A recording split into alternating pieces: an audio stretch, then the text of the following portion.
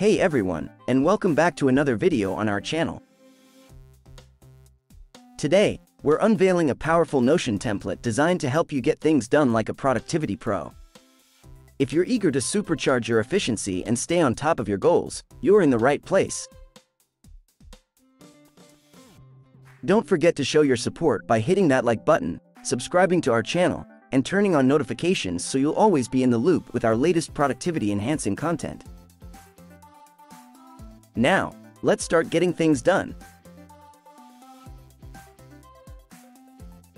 The Get Things Done method is a productivity system developed by David Allen that aims to help people organize and prioritize their tasks and responsibilities. The basic idea is to capture all of your to-dos and ideas in a central system, process them regularly to determine their importance and urgency, and then take action on the most important tasks. Notion is a flexible tool that allows you to customize your productivity system to fit your needs. You will find in this template a project system to capture all of your tasks and ideas, along with any additional information you might need, such as due dates, priority levels, or project categories. One of the benefits of using a Notion template for GTD is that it can help you stay organized and focused on your priorities. Whether you're a busy professional, a student, or just someone looking to get more organized, these tools can help you stay on top of your to-dos and accomplish more in less time.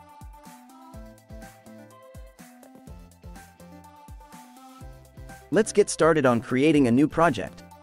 First, make sure to set the existing template as your default by clicking on the blue arrow located at the top right of your database. This will ensure that when you click on the New button, the page content will appear automatically. Next, head over to the GTD board to begin capturing your tasks. Click on the Inbox page to create your first task. Additionally, you can capture resources that align with your ideas. To do this, simply click on the New button in the Resources section of your capture board.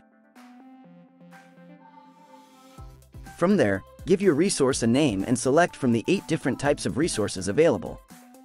We'll discuss how to configure this page later, but for now, let's move on to the project overview.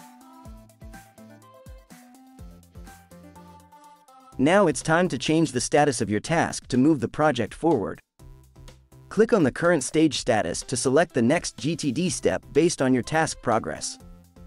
You can switch to the next page by clicking on the right arrow at the top left of the page.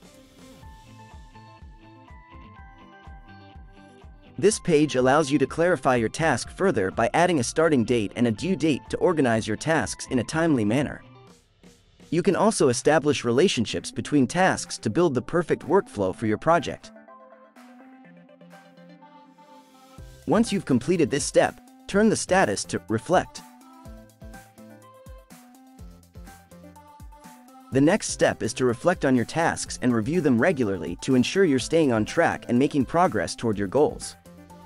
You can achieve this by scheduling regular check-ins with yourself, setting up reminders or notifications, and adjusting the time as necessary. Finally, it's time to engage with your tasks and take action on them.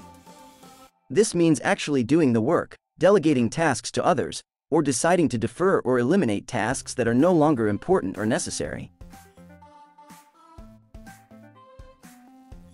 After completing these steps, head back to your dashboard to view your workflow through a project timeline that reports all your tasks in a timely manner.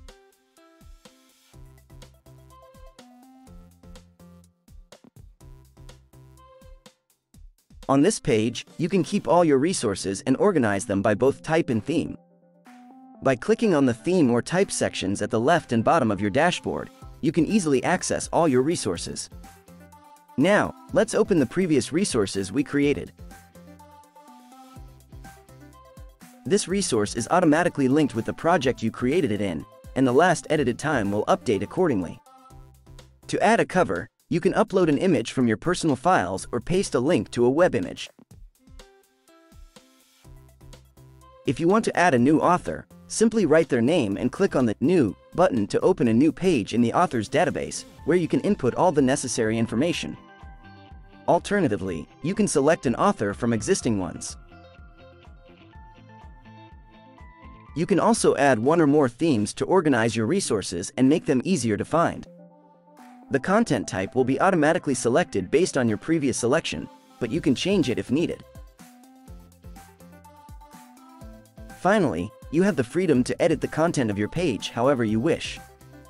There are predefined layouts based on the type of content you have chosen, but you can also customize it as you prefer.